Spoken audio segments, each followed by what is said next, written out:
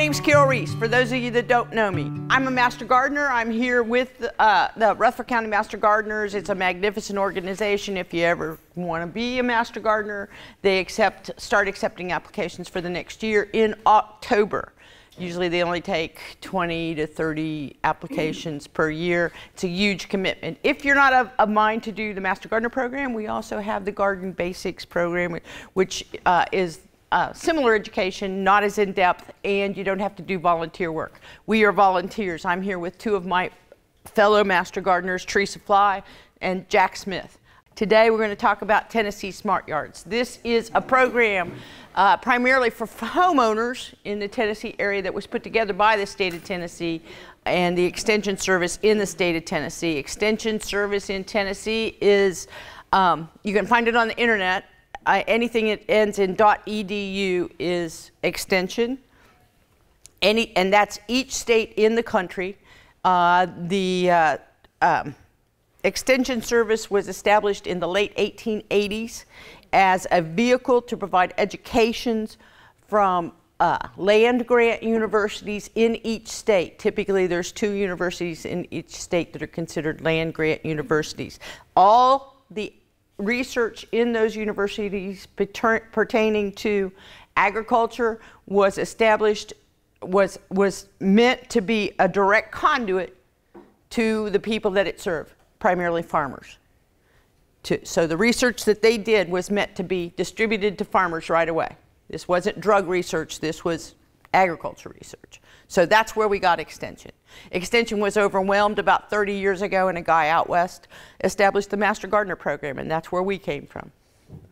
So Tennessee Smart Yards was established by this very same organization, Tennessee Extension, to give you some idea of how to have a smart yard, which is a yard that you can maintain easily, that's good for wildlife and the environment, and not expensive to maintain, and just a smarter way to go about maintaining your yard. There is a publication that I neglected to give to Kathy Harrod in time so that she would be able to copy it for you. It's on the website. It's this right here. What it is, goes over, it's a way to rate yourself, gives you a rating power, and you assign points for each thing that you do well in your yard.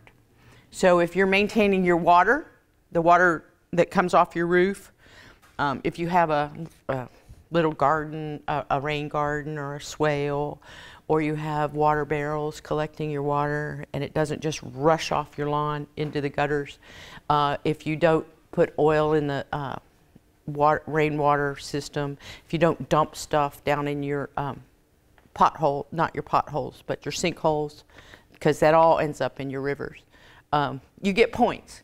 And if you get to 36 points, which is a yardstick, and that's the way they do it, you can apply to the state of Tennessee, and I think you have to pay, but you get a little sign that says Tennessee Smart Yard.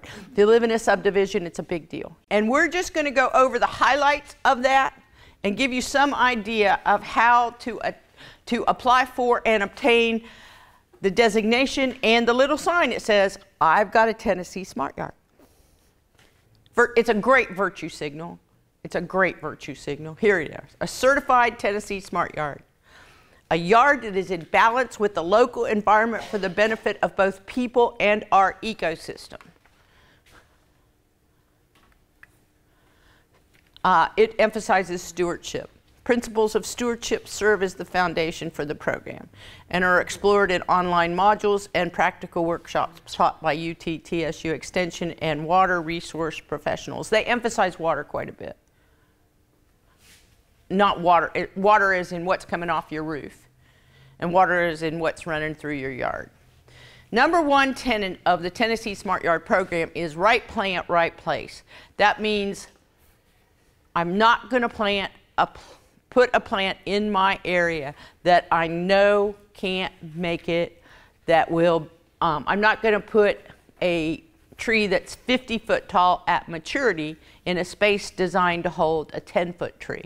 I'm only going to plant what I can easily maintain. And it emphasized native plants, but So you have to plan and site evaluation around your yard. When you take landscaping classes, like at my level, at lower level, they tell you to write down, you look at your yard and you draw a diagram, and you look at each section of your yard and you establish what you would like to have there. What do you want? Do you want shade? Do you want a spa? Do you want a swimming pool? Do you want a lazy river? You establish what you want, and then you start writing down you write it all down, and then you start marking off what is not possible. Do you want a wildlife habitat? Do you want compost bins? Do you want a parking area? Do you want a tennis court? All those things. And that's the beginning. Careful planning and site evaluation. Do you want a sprinkler system? Do you want microclimates? That's any climate that will allow a plant that would not normally grow there to grow there. Crepe myrtles are not they're adversely affected by the cold that we get in the wintertime, but in a little microclimate where they don't get exposed to drying winds and freezing cold, like a little cubby next to your house, they'll do fine. Camellias the same way.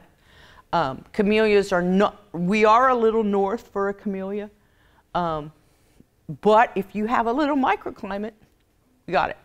Or an area where you acidify the soil to the point where your azaleas or your rhododendrons or your camellias or your blueberries can grow. You acidify all that soil. That's a microclimate, is to change the elements of that spot. So something that would not normally grow there can grow there. Drainage. Some plants like it dry, some plants like it wet. You just make sure you plant the plant that's going to be exposed to what it likes. I think eastern red cedars grow everywhere.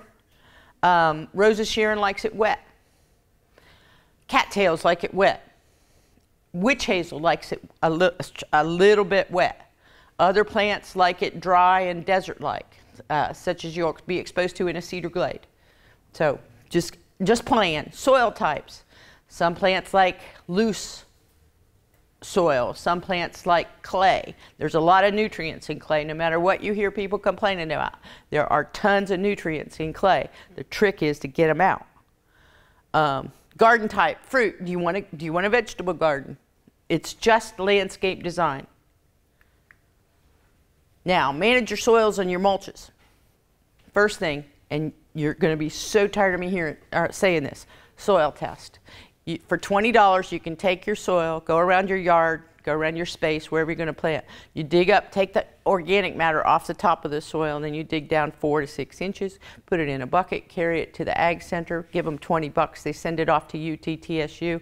You tell them on your sheet that you fill out what you intend to plant, if anything. They send you information on whether that's possible or not, and give you recommendations for what to plant if you don't put anything. But that's at the ag office at John Rice Boulevard. Consider how you can improve your soil. Improving soil really comes down to mulch, organic material, organic material, organic material. I know you've heard me say it before, I'll say it again. If you have clay and you add sand, that's how they make concrete. And that's what you'll end up with. Build a rain garden, soak up rainwater, and slowly release it to replenish ground and surface water sources. I don't have a really good picture of a rain garden on here, but there is a rain garden out at the Ag Center that you pass when you go to the farmer's market that's on Tuesdays and Fridays. That is unbelievable. The people that work that garden have done an incredible job. And that absorbs all the water that comes off that parking lot before it hits that pond and sucks all of the oils and the pollutants and the gasoline and the trash, and it lets that water sit and percolate down into the ground, which is magnificent. Really, highly recommend that garden. Please go see it. It's drop dead gorgeous. Provides nutrients, air, and water to the plants, and traps contaminants. This is a xeriscape garden. This is, anytime you see these yuccas, you know you're looking at xeriscape. I can't tell what the other stuff is. Looks like some Mexican heather, maybe, some grasses, That's a zero-scape garden, one that gets very little water. Reduce, reuse, recycle, using salvage materials in your landscape. Those are trees that were cut, or branches that were cut, and just you drive posts in the ground and then you just weave them while they're still pliable. Now you can grow, if you have a weeping willow or a curly willow or just any old willow, you can make a living fence by cutting your branches off of your trees and putting them in the ground diagonally like this, then going back in and putting them in diagonally like this. And if that willow is fresh cut, they will continue to grow. You will have a living fence, which is so cool. So, I mean, it's possible. Use newspaper or cardboard to control weeds in the garden. Usually 6 to 8 layers of newspaper, if you can find newspaper. We don't have newspapers anymore. You can't do it with your computer. But there is a lot of cardboard out there. I would hesitate when you use cardboard. It will break down, but corrugated cardboard has those little round tubes in it. And if you've noticed, things like ants love to make their houses in anything that's got little round tubes in it. So every time I use corrugated cardboard, I try to do it away from the house, because I've had my wiring to my air handling system cut by ants because they like it and they get in there and they chew on the wires. So yeah, enjoy. Reusing branch debris to make a fence or a border. Anything, you can use branches. My husband did that once. He took and he just put branches up and then wired them in to make a barrier. It's just a way to get rid of yard debris. And old shoes or buckets as planters. A lot of people do this. They take old stuff from the yard and they fill it full of dirt and they put plants in it. Great, if that's what you like. Me personally, not so much. But if that's what you like, you go right ahead. Water efficiently. Most plants need an inch of water a week. It helps if you have mulch, it will percolate down through the soil. If it just runs off because the soil is so hard, then that's not as good. But water efficiently, design your yard so that it thrives on available rainfall. That's tough to do here. We go months without any rain, and then we get a couple weeks of rain.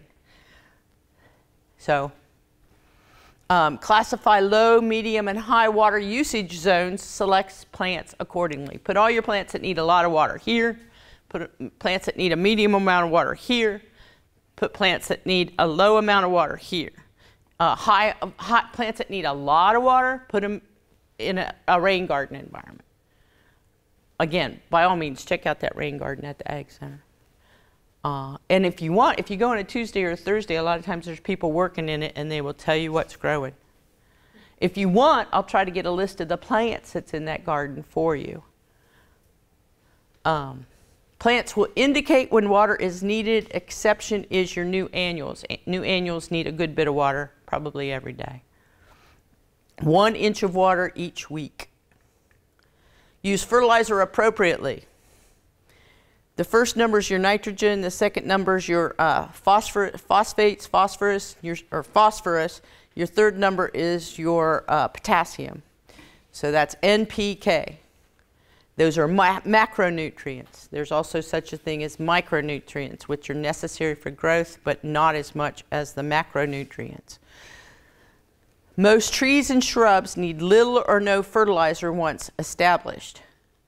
The exception to that would be your acid-loving shrubs, because the soil will change, composition will change over time, especially if you live in an area with a lot of calcium, a lot of limestone sticking out of the soil. So you'll have to re-acidify the soil. If your pH is outside the range, what a plant wants, it won't absorb any nutrients. It's got to be, usually it's in the 6 to 7 range, or 5.5 to 7 range. A pH of 5.5 to 7 is the normal range. But acid-loving plants like acid, and once you treat them with an acid fertilizer, later on it will revert back to a non-acid environment. So just because our soil here in this area is not acid.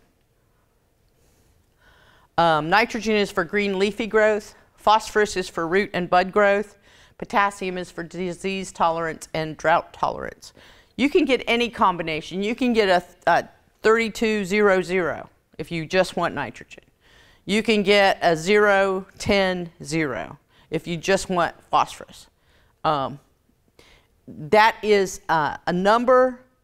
If this was a 100-pound bag, 32 pounds of this bag would be nitrogen. 10 pounds of this bag would be phosphorus, and 10 pounds of this bag would be potassium. And then the rest would be inert ingredients, nothing, just something that you're pouring on the ground. It's just a way to get the right number. Fertilizer labels represent the percent by weight of each of these nutrients. So if it's a 50-pound bag, it's only 16 pounds of nitrogen, and 5 pounds and 5 pounds, respectively, of your phosphorus and potassium. Composting. Organic material is broken down in the presence of water and oxygen. Decomposing material reaches temperatures of up to 140 degrees, killing most weed seeds. Compost organics are the greens and the browns, 20 to 50% green, 50 to 75% brown. Compost organics are the greens and the browns, 20 to 50% should be green, 50 to 75% should be brown. Rain barrels range from $100 to $300. There are some free classes in the city and in the county if you're of a mind. And the Master Gardeners, if you check their website, they have, do you know if those classes are full? There were 2 classes. Okay. The Master Gardeners got a grant to do rain barrels, including the barrel for the public, not for us. I was a little perturbed. But so it's for y'all. And if you'll contact them, they may be able to provide you with a class. There's also an agency in town. Oh, I forget the name of it, that does rain barrels. Range in size from 50 to 100 gallons, designed to keep mosquitoes out, connect to gutter downspout, and must be placed on a level base. If you take the space of your roof and the square footage, that's how much water. If you get an inch of water, that's how much water is coming off your roof. That's a lot. Even for a little house, that's a lot. Soil test. I know you're tired of hearing me say it. For grasses, it depends on the species and the season. Fescue is fertilized in the fall. Bermuda and warm season grasses are fertilized in the fall also. 2 different kinds of grass. Bermuda, or tall fescue and short fescue is what we normally plant around here. Tall fescues for the sun, short fescues, the red fescues for the shade. We fertilize in the fall, but if you fertilize and it's not incorporated into the soil and you get a heavy rain, it'll wash your fertilizer away. So that ends up in your water system. Subsequently, it ends up in your lakes and streams, and causes, in Virginia, where I originally took classes, they attributed homeowner for over-fertilization that ended up in the Chesapeake Bay for killing the oyster population, because the phosphates promoted the growth of so much grass-type vegetation in the water that, and then it died, it dies periodically, that it smothered the oyster larvae that were in the water. So it killed an industry. That we just want to maintain as naturally as we can the balance of things. And it will adversely affect your waterways to have a lot of fertilizer in them. And grasses, or mud too, not just fertilizer, but mud. You see now where they put the little plastic things when they do construction, they put the little plastic fences. That's to stop the mud from running down into your waterways, because it smothers the critters that would live in the stream bed. And so you're adversely affecting the food that they would eat. So I smother this critter, the next critter's looking for them to eat, and there are none. So. Check your integrated pest management is introducing another pest to eat the first pest. So if I have integrated pest management and I have a ton of mosquitoes, then I plant plants and provide a habitat for dragonflies, because they'll eat my mosquitoes. And this is a personal anecdote, not necessarily a UT-TSU thing. When I lived in Virginia, I lived behind a pond, and there were the pond had vegetation growing around it, so there was habitat for mosquitoes, but there was tons of dragonflies. I never had problems with mosquitoes, but my neighbors that lived one street over and weren't living on a pond did, because my dragonflies were eating all the mosquitoes, and their mosquitoes were hiding under the leaves and coming out at night and getting them. That's integrated pest management. I'm going to send another pest to eat that pest rather than spraying with an insecticide. According to this Tennessee Smart Yard, check your lawn regularly. Don't kill all your bugs. Good bugs eat bad bugs. Try the least destructive method of insect control first. Like I said, the ants that ate my wiring, I don't spray the whole house for ants. I just spray where my wiring is. and it's a relatively innocuous insecticide. But you can use insecticidal soaps, horticultural oils, and biological products. They all have drawbacks. Be careful. Insecticidal soaps work great. Horticultural oils, if you plant them in the sun during the heat of the year, it can burn your plant leaves. Biologic products, they're very effective. Good luck. That's your Bacillus thuringiensis, the one that kills the grubs in the soil, so you have less moles. That type of thing, the biologic agents. That's not all of them, just the type of thing. Spot treat. Be tolerant of low levels of pests. I don't ever try to kill everything. And read the label. It's against federal law to use any herbicide or insecticide outside the confines of what's on that label. For that reason, read the label. You won't kill it any more dead if you put 10 times as much insecticide in your bottle. Good bugs. These are your good bugs. The thing that actually eats the most aphids and bugs on your plants is not the ladybug, it's that larva right there. That's the larval form of the ladybug. And they eat a ton of bugs. So when you see that ugly little thing, don't kill it. Good bugs are your ladybugs and your ladybug larva, your assassin bug, green lacewing larva, green lacewing, big-eyed bug, praying mantis, syrphid fly, and syrphid fly larva. Praying mantises, I'm sure you're familiar, they're fantastic. But your ladybug's even better. Control your stormwater. Where does the water go? 1 inch of rain on a 200 square foot house produces 1,250 gallons of stormwater that's going somewhere. Flows across hard surfaces and picks up pollutants and other stuff and carries it into the waterways. Have you ever noticed where your mulch goes? Have you ever noticed that if you're using an organic mulch at the end of the season, a lot of times it's gone? Well, organic mulches are lightweight. So when you get a heavy rain, have you ever you see what your yard looks like after a heavy rain? Mm-hmm. All the lightweight stuff that came down out of the other areas is laying out in the middle of nowhere. So your organic material, unless you get specifically heavy stuff, like instead of getting the pine, the little bitty shredded pine, you get the big nuggets. A lot of people put those around in the trees because it takes much longer to break down, and plus it's harder to flow away.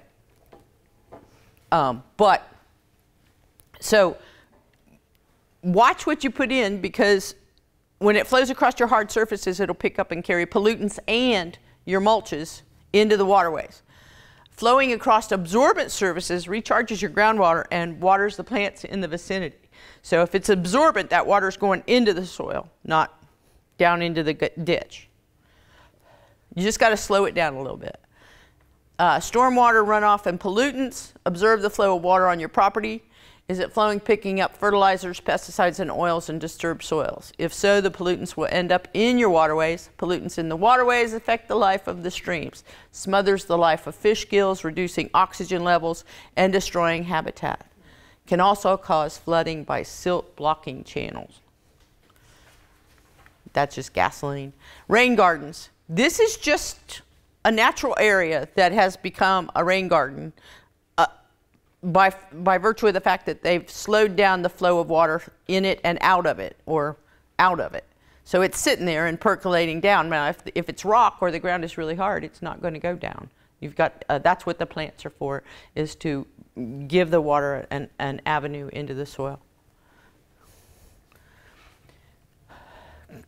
If you all want to go to that thing, I'll be happy to meet you out there. If you want to go to the rain garden on Tuesdays or Fridays, and you want to give me a time that you intend to go there, I'll meet you out there. And the stuff I can't answer, which is numerous about a rain garden, I'll introduce you to the people that can answer those questions.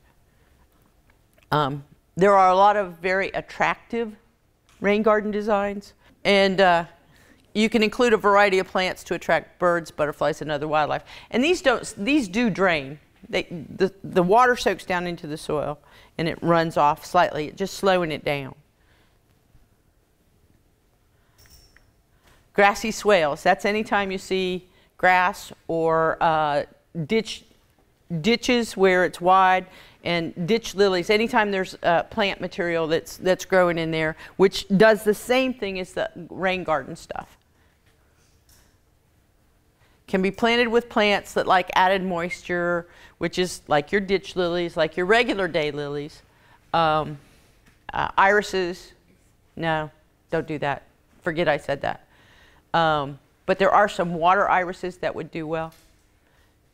And trying to think of other plants. Any ideas that do well in a semi-moist environment? Rose mallow or your hibiscuses, they like it wet. If you drive through Florida, you look on the sides of the road and you'll see in a marshy area that there's tons of Rosa Sharons. Can be planted with materials which like moisture, capture pollutants, and slow down the flow of the water, which allows it to percolate into the ground. Wildlife protection. Providing food, water, and shelter can increase the diversity of wildlife that you can enjoy in your backyard. And especially people in the city really love seeing critters in their yard. My 95-year-old uncle loves seeing those squirrels and the deer and the little rodent, the little, the ones that tear out your foundation, groundhogs. He loves seeing those critters in his backyard, and he's 95. He doesn't care if they rip out his foundation. Chipmunks, you know, people love that kind of stuff. So, me, not so much. Butterflies, dragonflies, and frogs all enjoy plants which feed and shelter them. Native plants which attract pollinators. This is a good page to use when you go shopping for plants. I've got some of these. Now the push right now is for as many native plants as you can squeeze into your yard, which is super. I don't limit myself to native plants just because I like all plants. But there are people that will, I think the rain gardens, they've really emphasized native plants out there. I have some native plant seeds that I'll bring you in the fall. It's getting a little hot to transplant stuff, or a little late to try to get seeds to generate. Protect the water's edge. Wider and more diverse the vegetation at the water's edge, the more beneficial it is to water quality. And here's your references to your Tennessee Smart Yards. Now, here's one more thing. This is how the Smart Yard book works. You get points for everything you do according to them that is good for your yard. You get, they have little check marks. and they have determine your family's landscape objective, and you do that, and you get 2 inches. You get a reward of 2 inches. The next thing, assess yard site conditions, 2 inches. And your goal is to get to 36 inches. If you get to 36 inches, you get to submit your request for the Tennessee Smart Yard designation, and you can tell all your neighbors that you have a smart yard. So, virtue signaling at its best, but it's pretty good. And that is it for me. Thank you for coming. Thank you.